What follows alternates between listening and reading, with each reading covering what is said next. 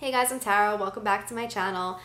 Today I'm going to film a little bit of a different type of video for you guys. I'm going to do a vlog type style video where I'm going to show you guys how I spend a day at home when I'm trying to tap into the spring season. So the things I'm going to share with you today are pretty similar things that I do for spring and summer on a day when I'm really just trying to connect with the season. I really love doing seasonal activities and really connecting with each and every season, and I find that it's a really great way to keep yourself in the present moment. So that's why I'm sharing this with you guys today, in hopes of giving you guys some ideas on how you could tap into the spring and summer season. So let's get to our first activity. A really great way to connect with the spring season and the earth is to meditate outside. So I love to do this when it's starting to get warmer out.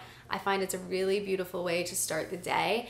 And I don't do this every day because I also really do prefer to meditate at night, but some mornings I will start this way. And today is a Friday, so on Fridays I always meditate in the morning because it never happens on Friday night. So yeah, we're getting our meditation done early today.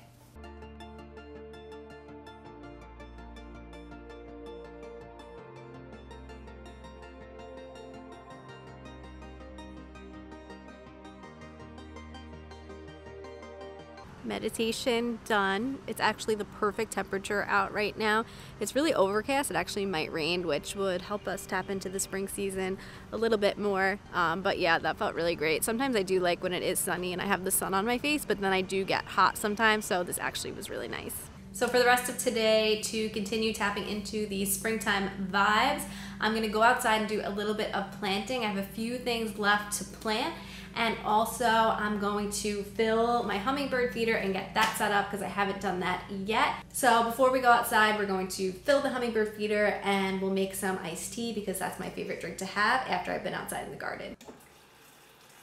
So here we're boiling some water to make our hummingbird food and to make our iced tea, so 2 for 1. So for our hummingbird food, we need 1 cup of boiling water, and then a 1/4 cup of plain white sugar. Mix that together until the sugar dissolves.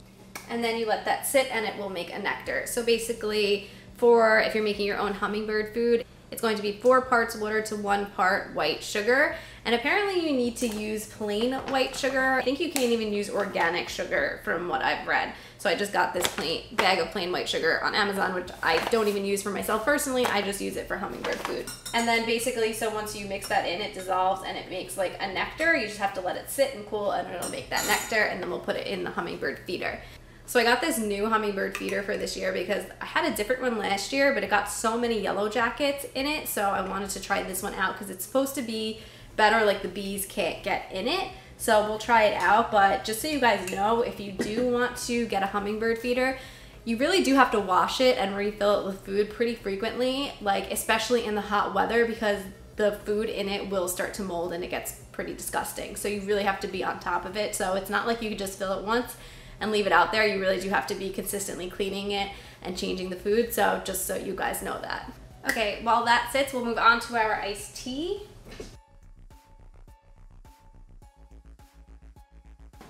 So I have this adorable little tea box that I keep all my teas in. I actually got it on Amazon, so I can put a link to it in the description down below if you guys are interested. It's super cute and a super way to keep your teas organized. So we're gonna use, I have so many bags of Irish breakfast tea because that's what I drink in the winter. That's like my favorite black tea. And I made it with for iced tea the other day and it tasted fine, so I'm just gonna use those tea bags to make our iced tea.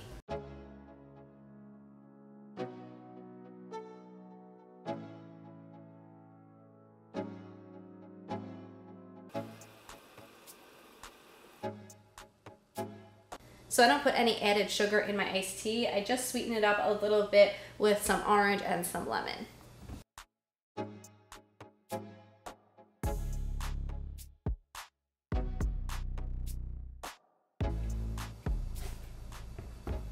Okay, so next we're gonna go outside and I'm going to do some planting. I have some corn plants that I wanna plant, and then I have these green onions that I cooked with the other night. So I wasn't ready to like go out to the garden and plant them. So I threw them in some water. That was like 3 days ago.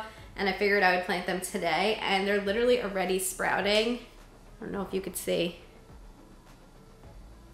Like, this is where they started on the white, and the green is already sprouting up. So if you don't garden, you might be able to do this trick and like kind of reuse and grow your own green onions. I've never done it in water. I normally put them in the ground outside, but yeah, they literally 3 days, they're already sprouting.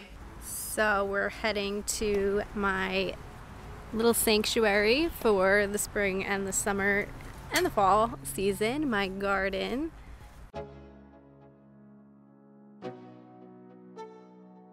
So it's still a little bit of a mess on the borders. I'm hoping that this weekend, I'm trying to convince Scott to come out here and make like a mulch border for me on the garden. So hopefully if I'm telling him that I told you guys in this video, hopefully he'll be more likely to come out and do it. So I'm gonna put the green onions in this little space I have here. I kind of just wing it a lot when it comes to gardening. I mean, this is my 3rd year having my own garden, so I definitely have learned a lot, but I still sometimes just like wing it and see what works.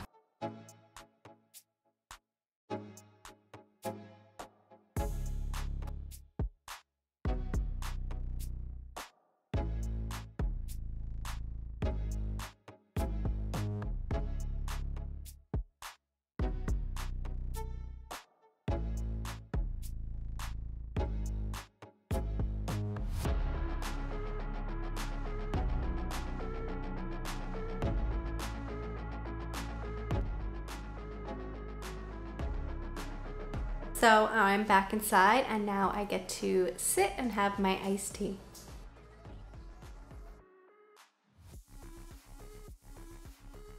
If you're someone who normally likes sweetened tea and you don't really like unsweetened iced tea, I highly suggest trying the lemon and the orange because it really gives it a nice flavor, and it like gives it that like hint of sweetness. It's so good. My vegetable garden's pretty much done. I have like maybe one other spot where I could put maybe like one more plant, but otherwise it's pretty much full. The only thing left to do is to make that mulch border around it, so I think it'll look much nicer that way, and then the grass won't get so overgrown. So I'm hoping Scott will do that this weekend. I'm trying to get him to do it tomorrow. Otherwise it's pretty much done. I just have some pots still that I could fill, and I have a small garden space like right to the side of the house that gets a lot of shade that pretty much I pulled like everything in, so I might add some stuff in there. But otherwise it's pretty much ready for the season. So gardening and planting is how I really like to connect with the spring season. It's a really good way for me to feel grounded, and I feel like it's such a good way to really just connect with the earth, and it kind of helps you tap into the spring season, which is all about, you know, new life and new beginnings. And even if you're not really into gardening or you don't have a lot of space, you can even just have a few plants in pots. You could do some herbs or vegetables or even flowers, and it's just a really good way to connect with the season. But that's all I have for you guys today. I hope you liked this style of video. It was definitely new for me to film in this way, but yeah, I hope you guys liked it, and if you're not already subscribed to my channel, please hit that subscribe button right below me, and I'll see you guys in my next video. Bye guys.